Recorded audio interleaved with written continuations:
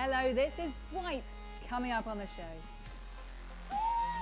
Angela gets acquainted with the robotic pet helping dementia patients. I meet the startup behind glasses that tell blind people what they're looking at. And we bring you action and adventure in this week's Games Review.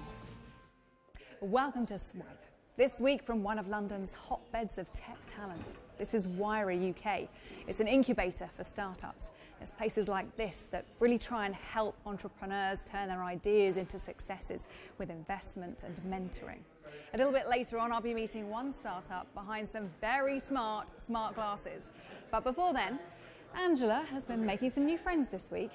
The cute robotic kind. These colourful micro-robotic creatures are being used to help relieve stress in the workplace. The hexbug fish are powered by electromagnetic propulsion and an automatic on and off sensor which activates them when submerged. One company in Manchester is trying out the technology. For our people, what it means is that they have this opportunity, this environment where they can sort of step away from the desk, sit in front of this. We did it. We had a group of people sitting around here at lunchtime yesterday, and it's quite hypnotic. You know, just the movement, also the clicking noise that the hexbugs make is great, and it helps. Sort of quite a tranquil environment, helps you to relax. And here's another pet that offers companionship without responsibility in the form of artificial intelligence. Meet Chip. This robotic dog uses smartband technology, enabling Chip to recognise you, follow you, remind you when it's ready to eat and when it's ready to play. Have you seen my other slipper? Robotic pets are also being developed to help patients with dementia, like this one called Paro. It imitates animal behaviour, enabling it to respond to touch, light, sound, posture, and it even develops its own character over time. Working with the University of Brighton, Sussex Partnership NHS Foundation Trust introduced Paro the seal on one of its wards after being given funding for the project. There are various parts of its body that have sensors, and it will recognise ranges of movement and repertoires, and it'll repeat things that get a reaction. Paro works to function as a therapeutic medical device. So whilst it looks quite cuddly and appealing, it's basically a robot covered in fur. As a medical device, we would be looking to use this with very specific people with dementia, where we might be wanting to reduce agitation or allow a person to express themselves emotionally by using Paro. This technology is not about replacing real pets. The intention is to use them as an additional tool to help people. Sussex Partnership hopes its research will show why devices like Paro should become more widely available to those who could benefit. Angela Barnes, Sky News. You're watching Swipe. Still to come. I meet the software maker transforming glasses into guides for visually impaired people. But first, here's a roundup of some of this week's other tech news. This video of a robot solving a Rubik's Cube in little over a second has been proving a hit on YouTube. Two software engineers in Kansas built the machine that unscrambles the Rubik's Cube in a mere 1.047 seconds, as fast as you can blink. The pair are now applying for official world record status. We've all heard of 3D printing, but what about 3D knitting? One company crowdfunding on Kickstarter has begun knitting footwear. JS Shoe says 3D knitting technology means the lightweight slip-ons don't need any stitches and you don't need to wear socks. The shoes are designed using a computer program before being transferred to the machine.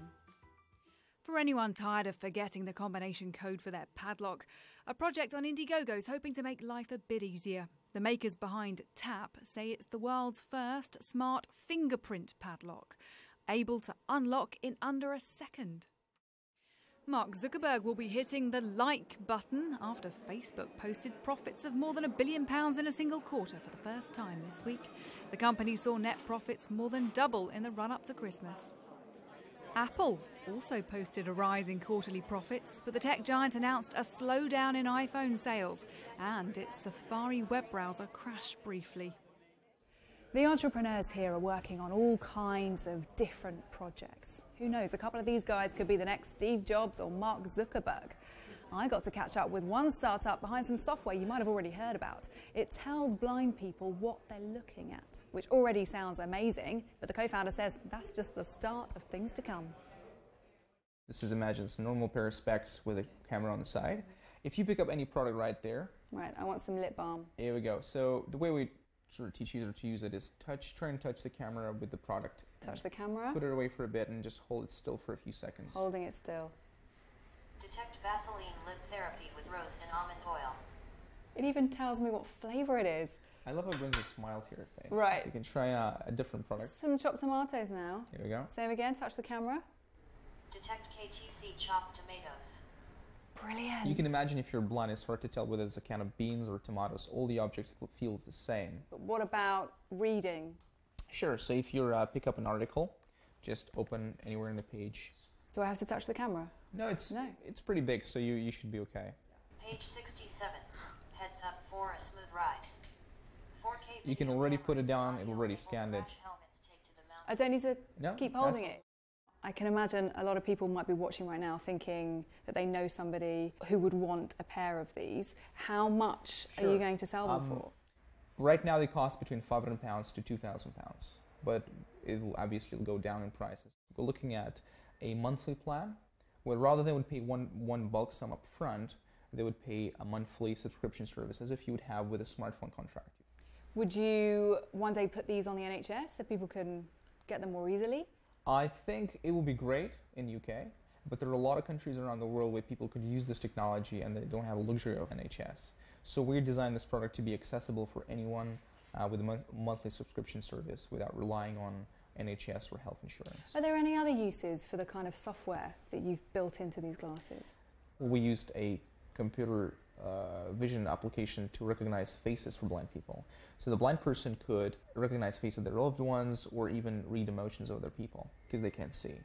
And we used an application of MIT open source project where they actually use camera to tell a heart rate of the person looking into the camera. Why would you want that? Why would you need to know my heart rate? I mean, I wouldn't want to, but for blind people, this is a project to recognize people's emotions because they can't tell. But obviously, I can imagine that law enforcement officers who might be interested to know whether someone's lying to them. Are they being honest? Now we have a number of applications for sighted people to be able to speed read content that they're looking at. You know, if you're having like a memory bank on your face, you can access it at any time. So what was I reading 2:30 yesterday while having a coffee? Now time for some games.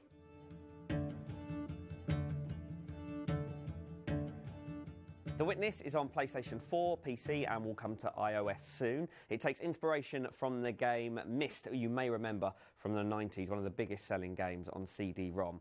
And it takes place on a very strange island, which is full of puzzles on different panels. Now, at first, you don't really know what's going on. You know you have to solve the puzzles, but as you go, the puzzles teach you how you need to move your way around the island. Jonathan Blow, the guy behind Braid, is behind this, and he's designed this island which has different regions. The graphics may look simple, but they are extremely smooth. Because it's first person, as you move across your island, you will see no glitches at all. There's 650 puzzles. You don't need to solve them all to finish the game, and I promise you now, playing it, your head will hurt. You will get frustrated, but there will be something that makes you keep going back. And if it makes you feel better, if it is making your head hurt, just think of the people who made the game and how they came up with these ideas, because it is mind-blowing. The War Is Mine, The Little Ones, is on Xbox One and also PlayStation 4. Now, The War Is Mine has been out before. This is a newer version where they've brought children into the fold. If you don't know about the game, it's kind of based on what happened around Sarajevo in the mid-90s with the war there. And although it's a war film and it's about survival, it's not survival by shooting, it's how it affects everyday people and civilians left behind in the aftermath of war.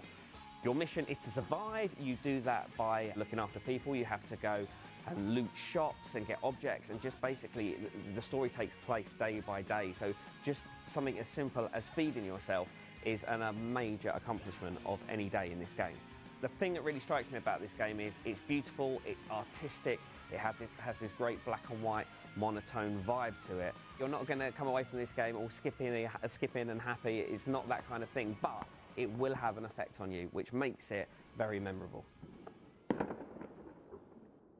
Lego Marvel Avengers is the follow-up to Marvel Superheroes, also in the Lego brand. Now, this follows the plot of quite a lot of films. It's got the Avengers Age of Ultron, Captain America, the First Avenger, Captain America, the Winter Soldier, Iron Man 3 and 4, The Dark World. Yep, they've got all of these films into one game. So, as you can imagine, it does make it a little bit complicated with different narrative arcs happening at the same time. There are also over 200 characters to play. Now, we know, obviously, multiplayer is a thing of the Lego world, but with this many, I think it may actually be too much. It has the usual Lego game things like combo moves, and there are some very, very impressive cinematic sequences in this game, you know, replicating the films that it's based upon. It's the usual third-person action-adventure with puzzles to solve as well. It is a great game, but I must say, in my opinion, there are better Lego games out there. Well, that's it for this week, but don't forget to take a look at Sky News on mobile and iPad for all the latest tech stories throughout the week. I'll see you again next time. Bye-bye.